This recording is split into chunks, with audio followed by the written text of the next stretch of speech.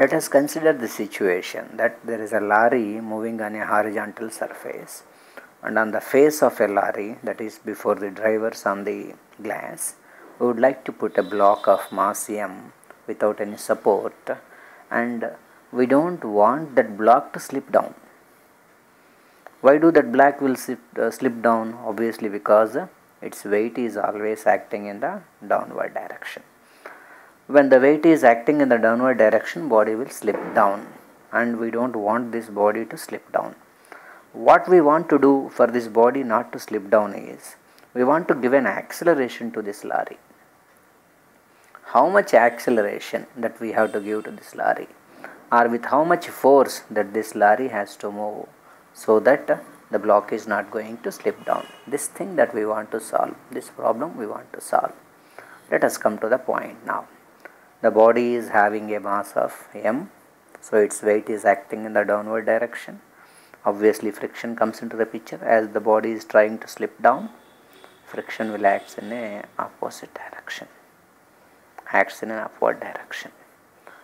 Now I want to identify what is the acceleration with which we have to move the lorry. The first thing is, for the body, lorry becomes a frame of reference. This frame of reference is having an acceleration and moving with a certain force. This kind of frame of reference is called a non-inertial frame of reference.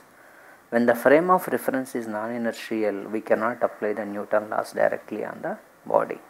We have to change the frame of reference from non-inertial frame to the inertial frame. Then only we can apply the Newton laws of motion. Newton laws of motion are not valid in a non-inertial frame, and we don't have any other choice than Newton laws of motion to solve the problems involved with the forces. So we have to nullify the acceleration with which the frame is moving, so that we can apply the Newton laws of motion on the body. For that sake, what we will do is, we will imagine a force on the block, on the body that we are considering, who is equal to the force with which the frame is moving, but in the opposite direction. Remember that we are imagining it so that we can safely apply the Newton laws of motion. This kind of the imagined force is called something like a pseudo force. It is not existing, we have just imagined.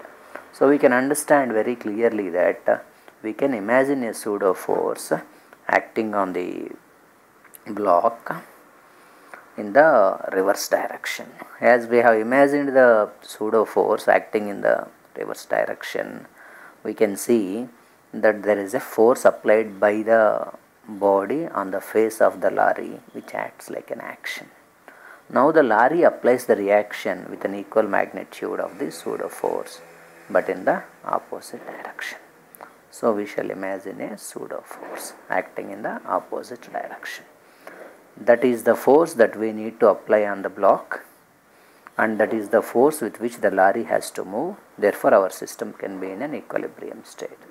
Now for the equilibrium state, we can definitely write the same condition that we are writing in the previous problem also, that for the equilibrium, frictional force shall compensate the weight. Therefore the body is not going to slip down. Mu into normal reaction is equal to the weight. Here normal reaction is nothing but equal to the pseudo force, that is equal to mg.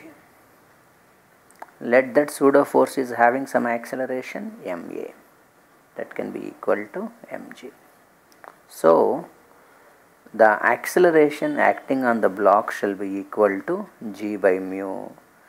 That implies, being this is the same acceleration that the lorry is supposed to have, the vehicle is supposed to have, the so-called vehicle shall have that much of acceleration, shall have acceleration a equal to g by mu. If the vehicle moves with this much acceleration, we can imagine the same pseudo force which will compensate the real force, so that the frame will become an non-inertial frame. Therefore the frictional force can be compensated with the weight. Therefore the block can be in the state of rest itself. So the vehicle, the lorry, bus, whatever it is, the car, shall move with this much of the acceleration.